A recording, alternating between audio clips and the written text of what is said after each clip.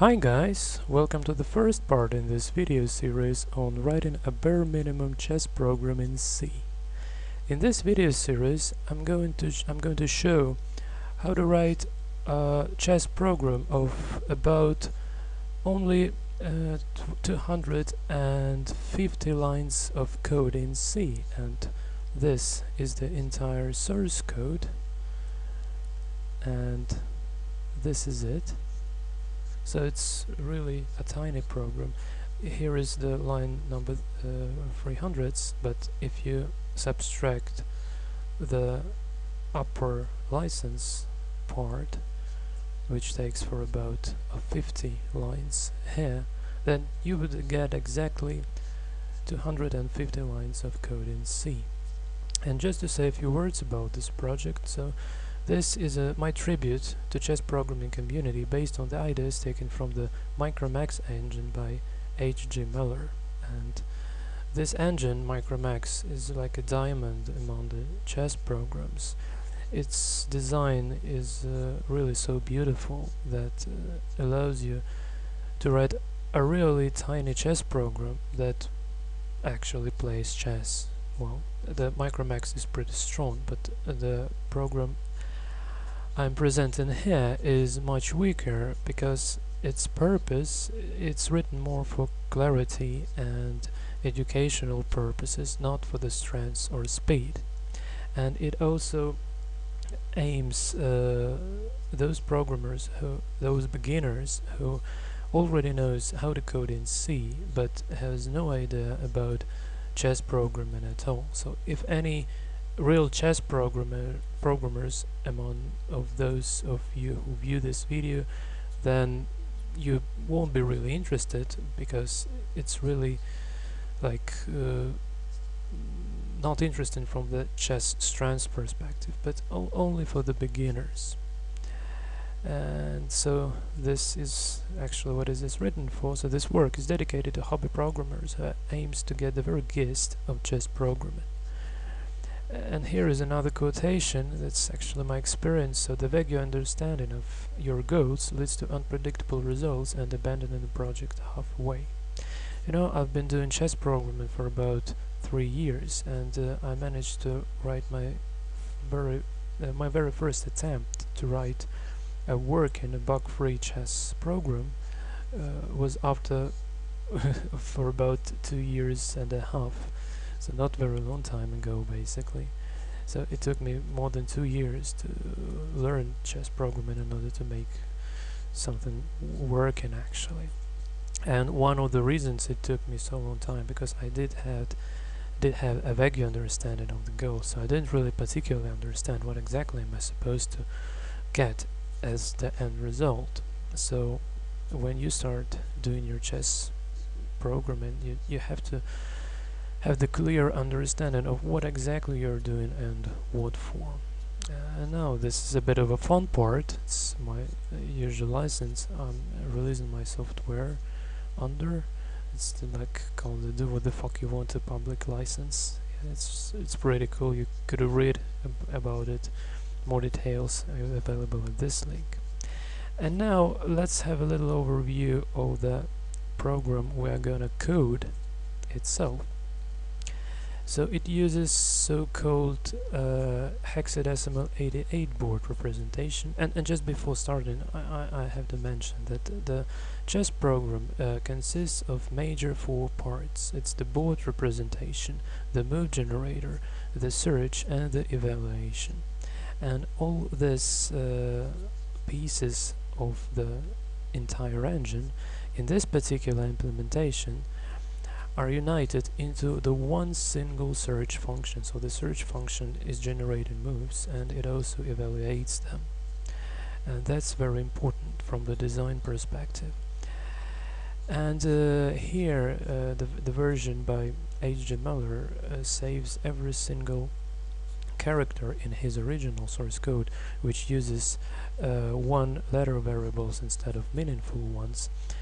But it's not really easy to understand that code, so I'm using here I'm using meaningful variable names, and also the code is simplified in many times. It's really much more simple compared to the original program.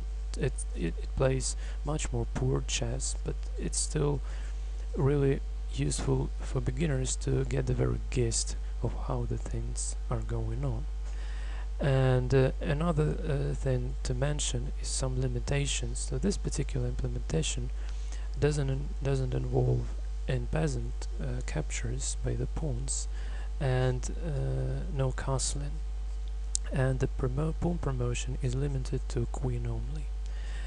That's just to make it more clear, and in terms of complexity of the algorithms involved in the mode generator.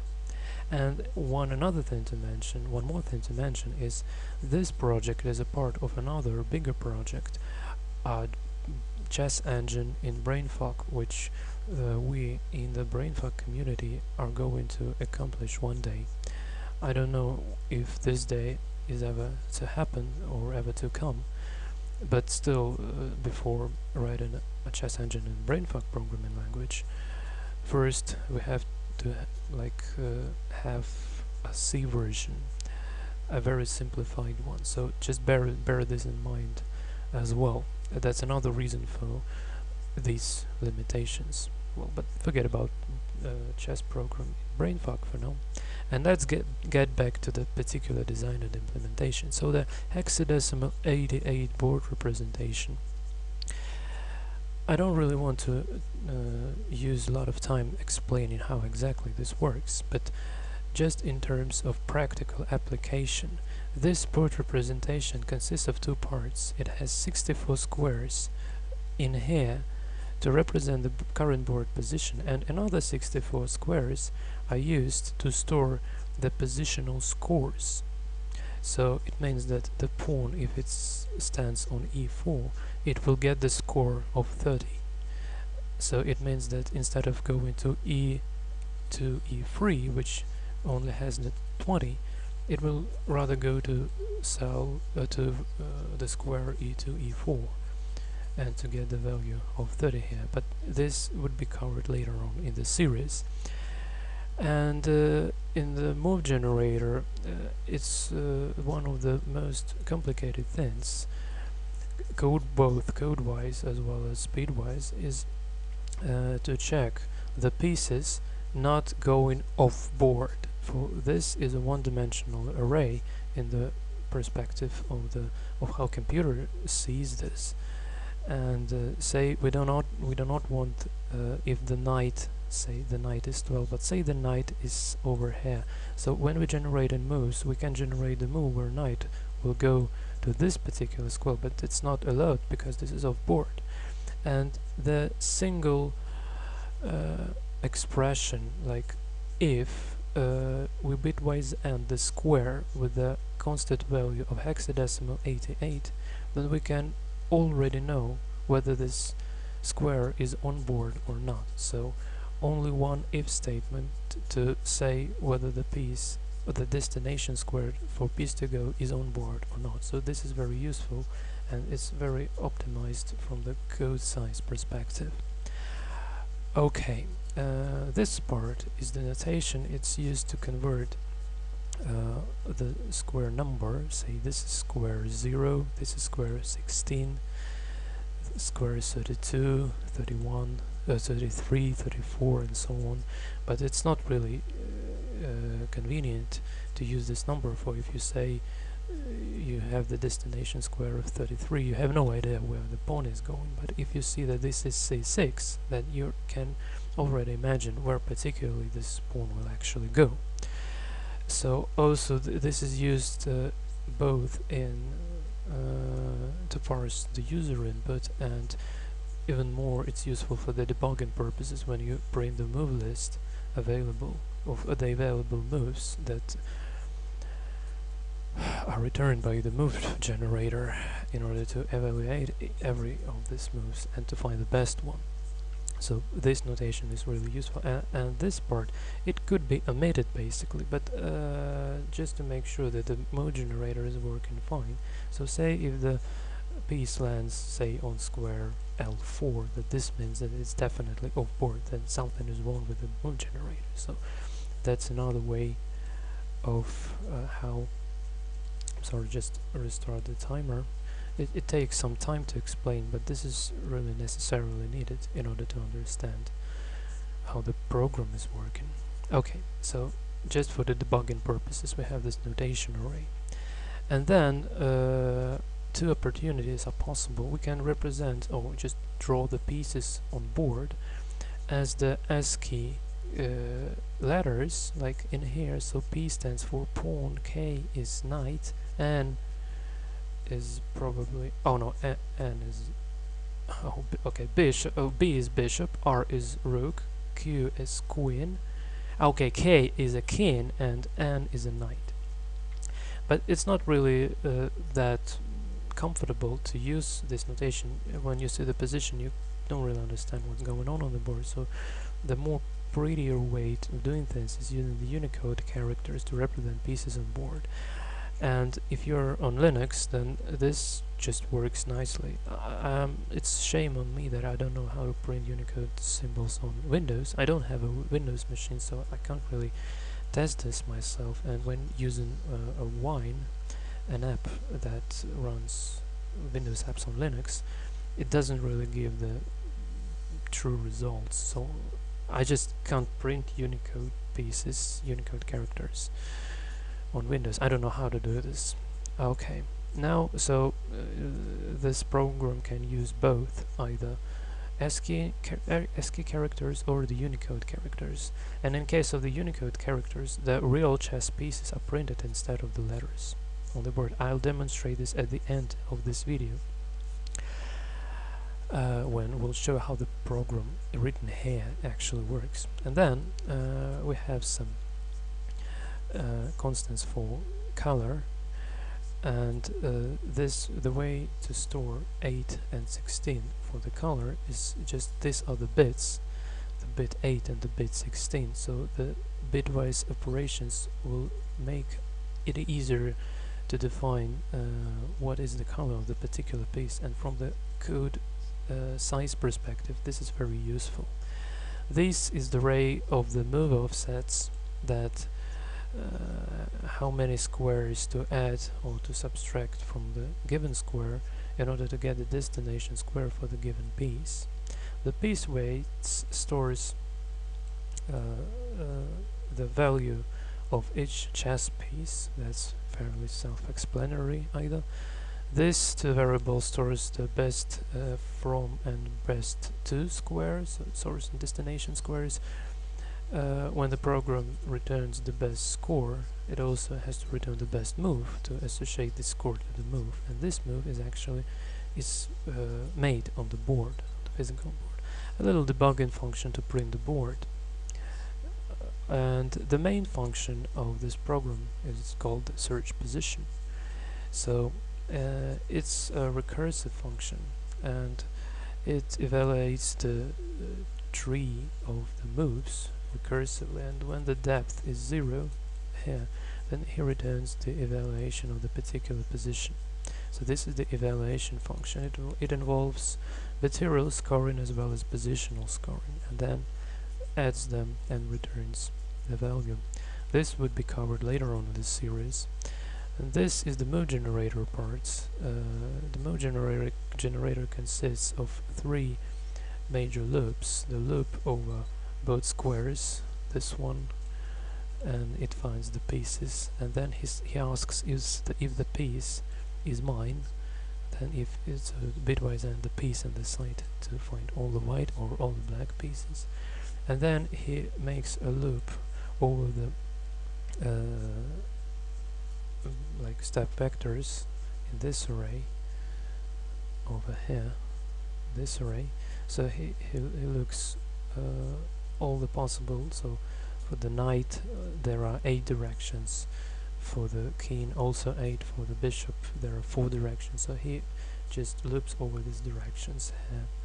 And finally, when he is in the direction, say it's a slider piece like a rook, that he also has to loop over the squares, particular squares, and this loop is looping over the squares, and within this loop we actually must make move. If this move is a pawn promotion, then we have to convert the pawn to the queen. Then we do the recursive call, and then we take the move back, and then we perform some alpha beta stuff scoring the move. So if the move returned the evaluation better than the previous one, then this score is stored as alpha. This is going to be covered later on, so just note at this particular moment. Well, and finally it returns the best score. So this function is actually the topic of the entire video series. I'm not really going to explain this in much great details over here. And in the main function we have the main game loop. So if we want to play against the computer, and the version we are going to write in this video series would also contain some debugging loop where the computer would be able to play itself in order to see how the move generator and the search and the evaluation works, whether it works correctly or not. And here is the simple loop, so it doesn't check for the legality, so you could kind of cheat in this version. You can move any piece to anywhere. Well, that's just probably a bit unfair to the computer, assuming it's playing really poorly, but just for clarity, just trying to write as less code as possible. And then we make the user move, and if this is a pawn promotion, we convert the pawn to the queen, and then we print board. And then we ask the computer to give the best move in the given position. As far as it finds it, we just make this move on the board. And then if this is a pawn promotion, again we convert the pawn to the queen, and then we change the side again, and then we print the board and print some debugging for like the score of the position. And if the score is equal to 10,000 and minus 10,000, which stands for the infinity and minus infinity values, then we're in a checkmate and the game is over, and we break out of this loop. So this is it about the design and the overview of the design and the implementation of this program. And now let me just show you how this works in action. So say I enter the move d2, d4. This is the depth 3, so the computer responds quite instantly. So let's move knight b1 to c3. Computer response. Well, let's move g2, g3. Okay, now put the bishop f1 to g2. Okay, now he's pinning my knight over here, so I have to deal with this somehow, but maybe just I keep on developing my pieces. Play knight g1 to f3. So he plays f4. Well, it's not really good from the positional perspective, but this is a very simple chess program, so it's already good if it doesn't give away pieces. Well, it doesn't involve castling, so I can't castle here. Well, but let me just try to show you some exchanges. So I play knight f3 to e5. Okay, and he takes my knight, yeah, and now I take. The evaluation suffers from the Great Horizon effect, because there is no quiescent search in this particular program, but still you can play chess. So d4 takes on e5. So at least he plays chess, maybe not that decent or reasonable you would like it to play, but still this is chess. Okay guys, so this video series is going to cover how basically to implement this sort of a chess program. So I hope this was interesting, and if you want to write this program yourself, then please follow the tutorial, and at the end of the tutorial you will have exactly the same program that has been shown in here, and you would have the clear understanding of how particularly it works, if not from theoretical, then at least from the practical perspective. This is it for this video guys, thanks for watching and have a good time, bye.